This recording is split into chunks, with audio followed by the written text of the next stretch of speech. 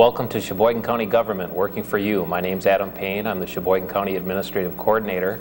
And with me today, the other co-host is Bill Gehring, the new County Board Chairman who, as many of you know, replaced Dan Lemieux, who is now a State Assembly person. Our guest today, also in a new leadership role, is Laura Henning-Lorenz, the new County Treasurer. And today we're going to get a feel for the roles and responsibilities of that department and certainly get to know Laura better. And Laura, why don't we start off by you giving us a little background about yourself and your roles and responsibilities as County Treasurer. Certainly. Thanks for having me today. This will be enjoyable. First of all, a little bit about myself. I used to work for Sheboygan County from 1990 until about year 2000, so I have nearly 10 years under my belt. And I've now come back to the county as the new County Treasurer. And I've been in that position since January 6th. So some of the responsibilities I have are taking care of the county's investments and taking care of the banking processes and just overseeing things in the department as a whole.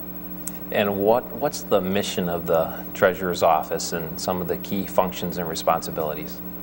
Well, our mission is to provide friendly, efficient, and professional services to our customers. And some of the key functions that we perform would be collection of taxes would be the main function. And of course, we also take care of receiving all of the payments that come into the county. Now you started, what was your first day of work? January 6th. January 6th. So you haven't been there real long yet, but I know you've got some good staff working with you. How many staff are in the department? Well, there are 3 full-time staff. Betty has been with the department for 31 years.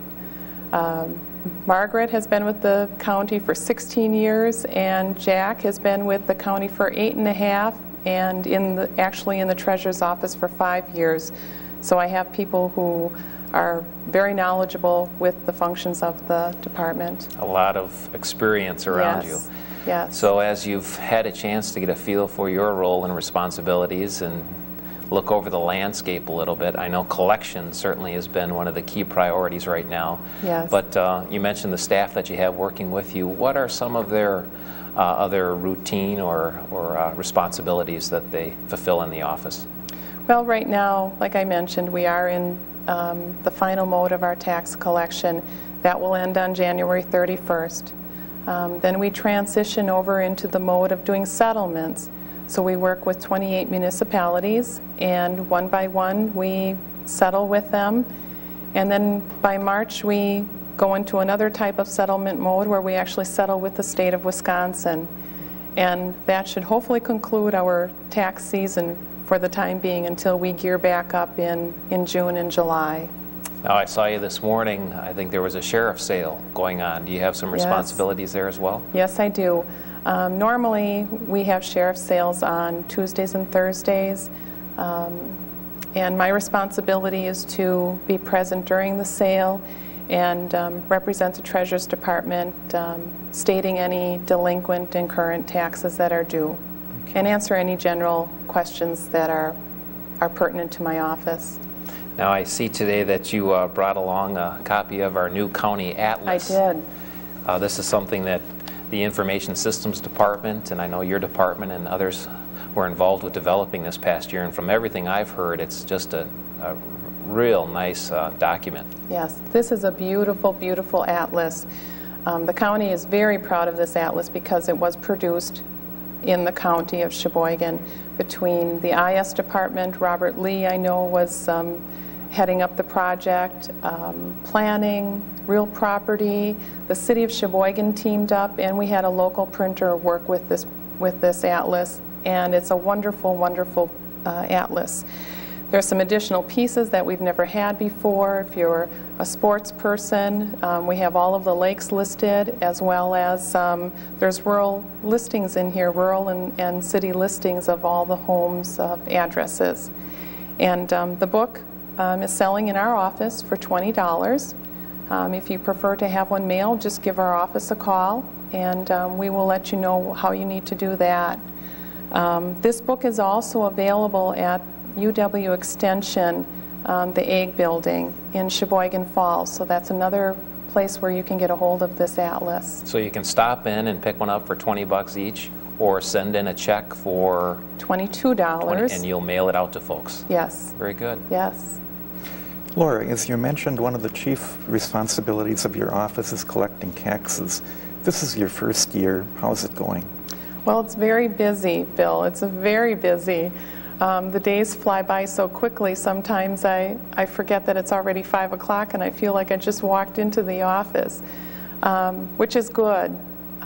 But it wouldn't go so smooth if I didn't have the people with the amount of knowledge.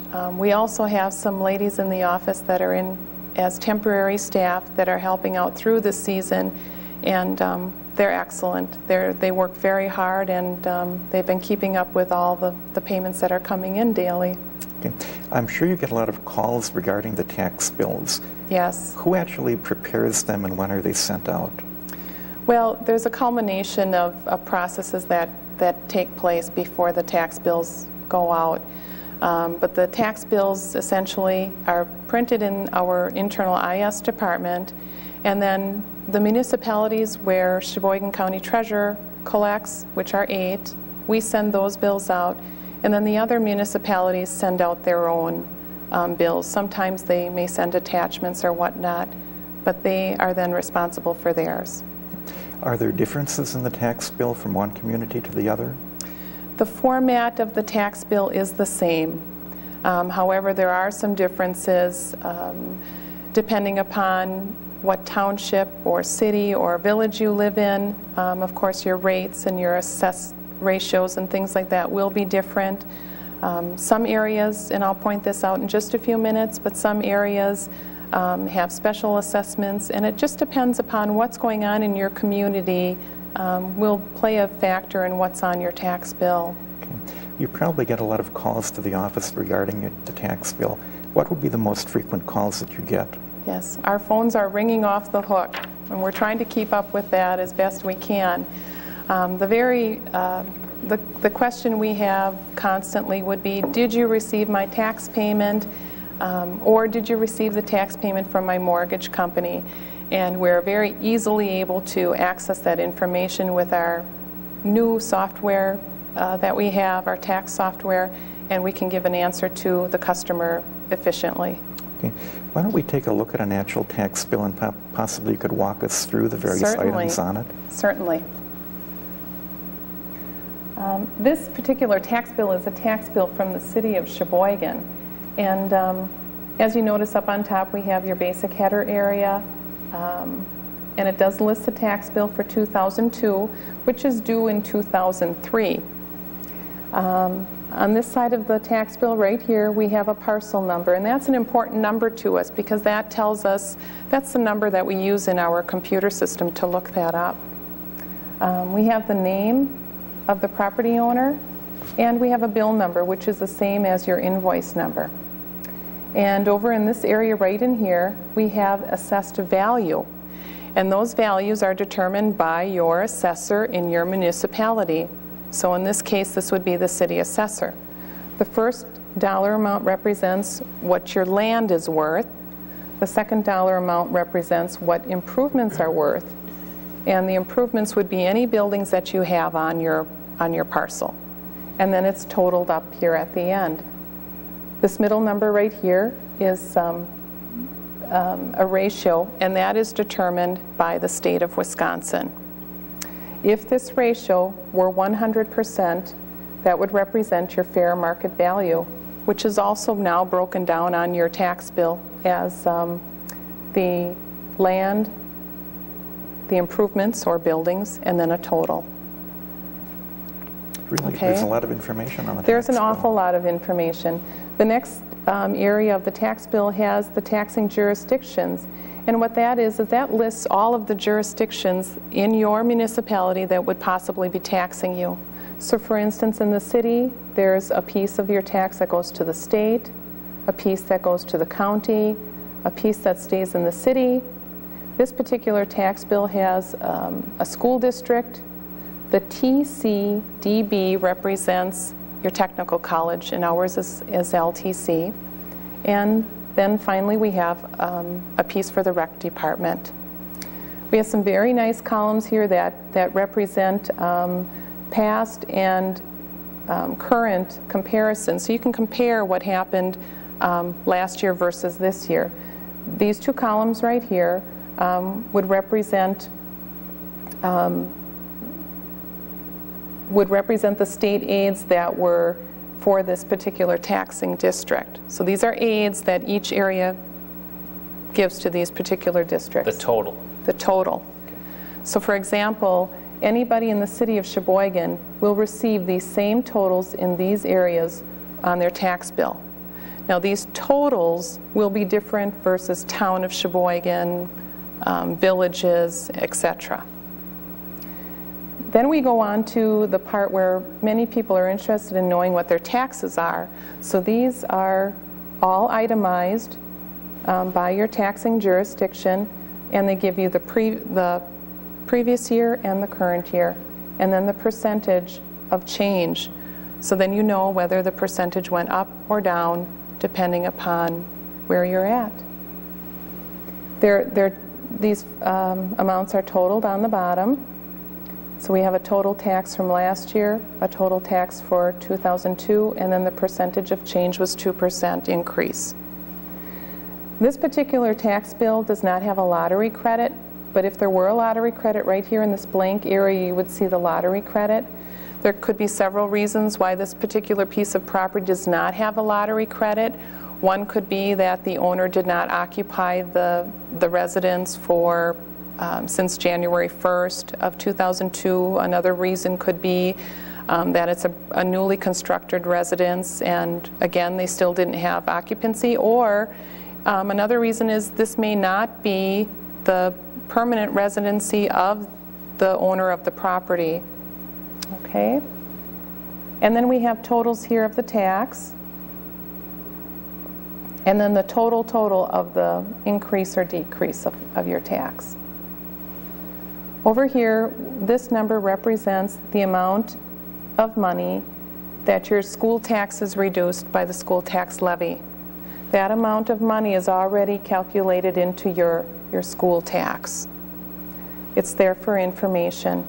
And then on this side of the tax bill, you have the rate per thousand. So this is the amount that you pay per $1,000. Okay? Your net tax right here is now taken up here, and this area of the bill right here is the area that we use for special assessments or delinquent utilities. In this case, this particular tax bill has delinquent water and delinquent sewer. And then those are all added up to give you a total that you would pay to whichever municipality you need to pay to by January 31st. If you prefer, there is an installment option where you may pay the amount down here by January 31st, and then there's another amount due by July 31st. And it's just good to mention, for example, on this particular tax bill, say we would receive $1,000 for the first installment. If we did not receive the entire amount listed on the tax bill, then as of February 1st, the entire unpaid tax is considered delinquent and subject to interest and penalty. Okay? I'll just keep moving on down. This particular piece of the tax bill has some information in it that's very important. This again is the address where the parcel of property is located, followed by a volume and page number. I know it's quite small, but if you're interested in knowing more about your deed, it gives the volume and page number in the Register of Deeds, and you can go and look up your deed. And then it's followed by a description of your property. Now sometimes the descriptions are so lengthy they can't fit on the tax bill, and then there'll be a statement saying that you need to contact us. And we have the full description, and we'd be more than happy to help people out if they needed to know that. This area right here represents the name and address of where we actually send the tax bill. And we have some information about the office. We have our normal office hours. We have dates, important dates where we will be closed or have shortened hours. And over here we have our telephone number. If you need to call us, if you have a question about something on your tax bill, by all means call us. And we have drop box information. We have a tan-colored drop box right in the front of the administration building at 508 New York Avenue. We also have another drop box inside the administration building next to the treasurer's office. So I always encourage people to either pay through the mail or drop off their payment in the drop box. It's very easy. You just drive down New York Avenue, you drive right up to the drop box and drop off your payment. It's very simple. Or just drop it off. Instead of standing in line, drop it off in the drop box inside the building. Makes it very quick and very easy to pay your taxes that way. And below we have a statement. If you have a refund coming, we only will give you cash if it's below $1. If it's above $1, we will cut a check through the county and we will mail it out to you within 15 business days. The bottom part is what comes back to us if you would mail or put your money in the drop box. But you'll notice that we have a barcode here. The new tax software that we're using right now, we just scan the barcode, your property comes up on the computer screen, and we process your payment. It's very easy and very quick now. And then there's just some duplicate information below, just for us to double check when we bring up your tax information.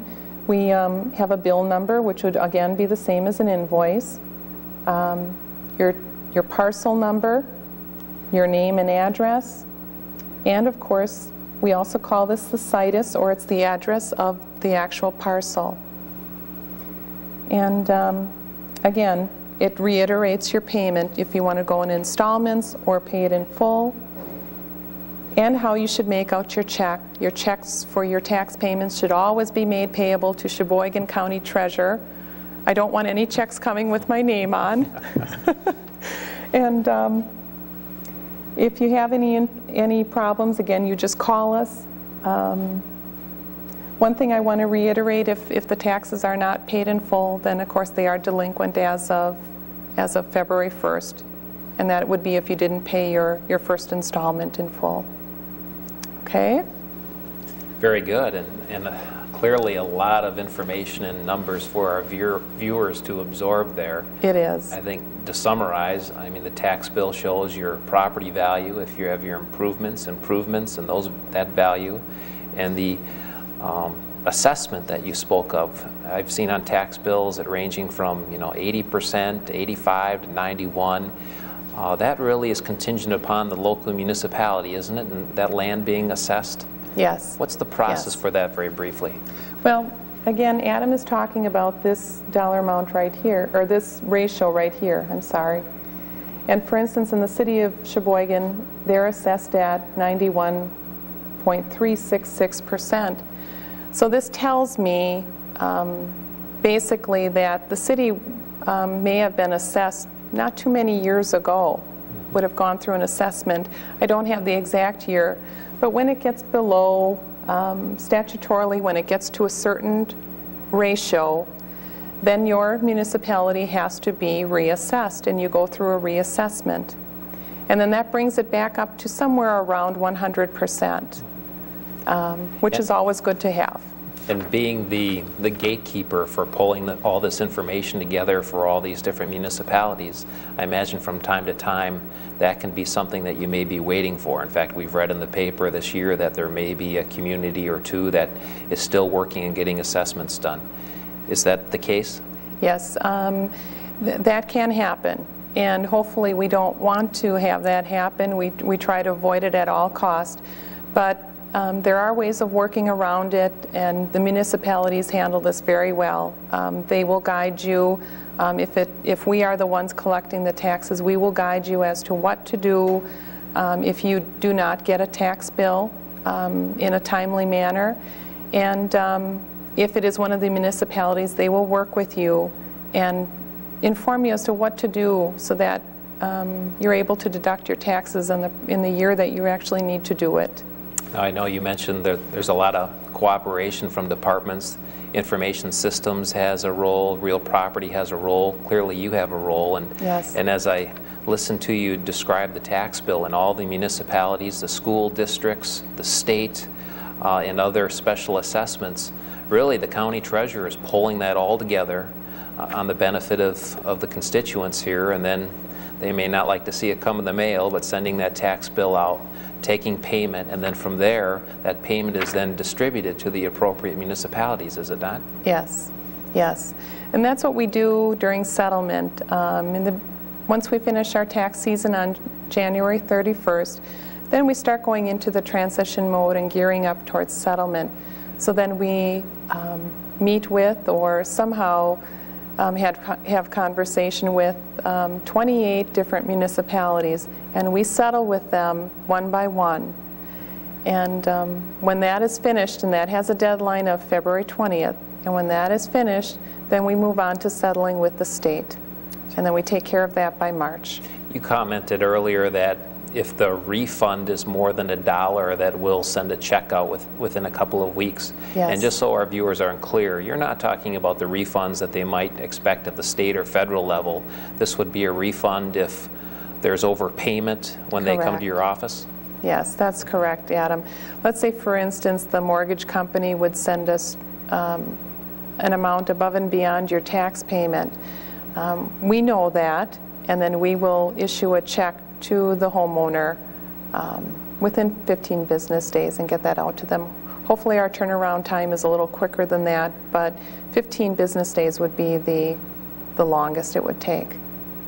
Two other key points, and then we'll move on. When you talked about the different municipalities and the tax rate, I mean, that can vary in terms of how much the increase is, depending on whether you've had a recent reassessment or whether or not you've got a property value increase because you've put on a new building or a new addition on your home. Correct. A lot of variables in that. Yes. And the last comment, you emphasized folks should use that drop-off box, and I know from time to time, especially early in the year, the tax year, we'll see a lot of folks standing in line waiting. I think for the most part, the Treasurer's Office has done a great job moving people quickly through, as you said. But sometimes it just surprises me that people will choose to stand in line and wait when they can simply drop that off and get receipt sent to them. You said there were 2 locations they can put Yes, there are. Again, the drop box, that's outside the administration building at 508 New York Avenue. It's a tan-colored drop box, looks similar to a mailbox, and it can be just dropped off. It's as easy as pulling up your car right to the drop box, putting the payment in the slot, and driving on your way. The other one, of course, like I said, is in the building, and it's located right next to the treasurer's door. And it says tax payments, and you just drop it off in there also. If people should want a receipt and they just drop it off in the mailbox, how would they handle that? Normally people send self-addressed stamped envelopes. This year how it has been handled is that if we have a self-addressed stamped envelope, we print a receipt internally right off the machine, the receipting machine, and send it back in the mail the same day. However, if they need a receipt and they did not send along a self-addressed stamped envelope, then a receipt is being generated once a week from our IS department, and that usually we run those receipts. Actually, Dave Dittmer in the IS department runs that once a week on Fridays. So as you've had a chance now to get a feel for things in the office and the operations, I anticipate you may have thoughts on how we can make some improvements, both short and long-term goals. Yes. Want to share a few of those with us? Sure. Right now, the short-term goals, the things that we're doing right now would be archiving old records right now. We're streamlining some banking processes. We're doing some banking processes quite manually, and we're working on going online and doing more transfers and whatnot, looking up things, bank statements and that online, which is quite exciting and will help the accounting process go much quicker. Some of the other things we're doing would be just to get through the tax season with no bumps, and I think that's going very well. But again, I have to commend the people working in the office, the ladies that are here temporarily, and of course all the staff that are in the office right now. I know you mentioned earlier the county website is something that you'd like to expand upon. Yes, yes. There is a county website, and the treasurer has an area in the website. As when I came on board, Robert Lee and Dave Dittmer were working with our software, our tax software company, getting tax roll information onto the internet, and hopefully before the fall of the year we should have that all implemented and online. We'll have public access, and then since we do such a large amount have such a large amount of information for attorneys, title companies, banks, we'll have subscribers also. So if people want to get more information about your department or specifically their tax bill, what do they call? They would call 459-3015, and anybody in the office would be more than happy to help them out. Very good. Well, it sure has been a pleasure to have you on as our guest today, Laura, and it's good to have Chairman Bill Gehring here today as well. We'll continue to co-host this program and bring to you some of the services and programs that Sheboygan County has to offer. And next month, it's our intent to invite Sheriff Mike Helke to be our guest to talk a little bit about some of the changes that he would like to see in the Law Enforcement Center and get to know more about the roles and responsibility of the Sheriff's Department. So until then, thank you for joining us today.